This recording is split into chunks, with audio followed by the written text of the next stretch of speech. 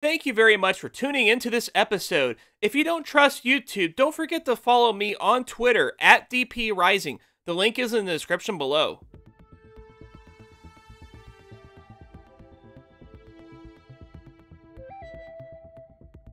Hey guys, this is Downphoenix, and if you have been browsing Facebook very often, you probably notice posts like this occasionally pop up in your Facebook feed. Companies that offer magical devices, that offer thousands of games to choose from, but we know it's all a load of crap. But how can these companies still put out this crap advertising for these overpriced retro boxes?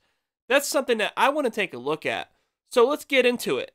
Okay, so I take it that many of you that are watching this video is probably already well aware of products like this.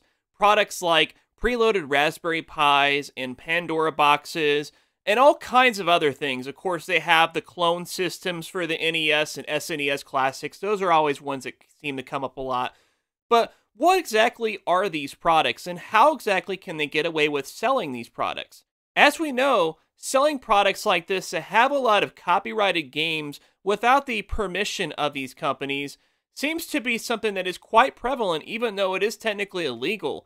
So it is kind of an interesting quandrum to see these posts in the first place, and not only that, but these companies actually advertising on platforms such as Facebook to sell off their wares. Now, you know that certain companies like Nintendo, for example, have to be wondering what the hell is going on here. There is a whole gray market that's going on with this.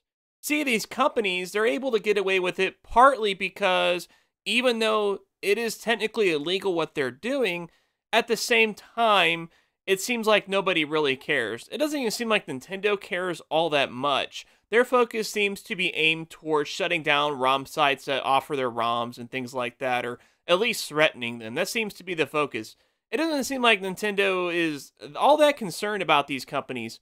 I think part of the reason for that is because these products actually help shine into the limelight their own products.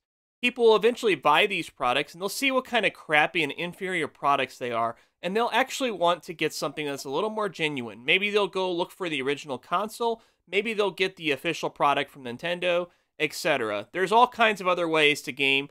Some ways happen to be better than others, of course. The thing is, I don't really have that much of a problem myself when it comes to these products. I have a problem with the way that they are sold to the public because they're sold under false pretenses. A lot of these systems just happen to be retro Pi kits, and you could put these together for roughly $60, whereas these companies try to charge $200+ to basically put together the same thing that you could do in an afternoon's work. If you want this type of product though, just go to AliExpress.com. They will sell you the same exact crap that you'll find on Facebook for much cheaper. If you want to get something like a Pandora's box, it only costs roughly $120, $140 to get one. You don't have to pay $300 from some Facebook seller because, oh, it's got a joystick and all this stuff, and it's super custom, it's got 1,200 games. Guess what? It's the exact same device that you'll buy from AliExpress for more than twice the price. Don't be a sucker, don't buy into it, and if you see anybody selling products like these under a false pretense, make sure to call them out. Now, if there's someone that actually sells these products and they let you know, hey, this is what this is, if you want to do it yourself, go for it, but this is what I'm offering, and you happen to be somebody that's maybe just too lazy or just doesn't want to put the time into making a product like that yourself, then that's fine. I don't see much of a problem with that, at least on a personal level. Maybe there is a whole issue with it in terms of legality, but that's not my concern. But let me know what you guys think. Have you ever seen posts like this? Have you ever put any serious consideration into the garbage that they put out? Let me know in the comments below. Until then, Downphoenix out. Thank you very much for tuning into this video. We're going to answer a question from my good bud, Nick T. Wolf. He writes, what is the movie you have seen the most? That is a very good question. I don't know if I can truly answer that. I know that I've answered in a previous video that my favorite movie of all time is Terminator 2.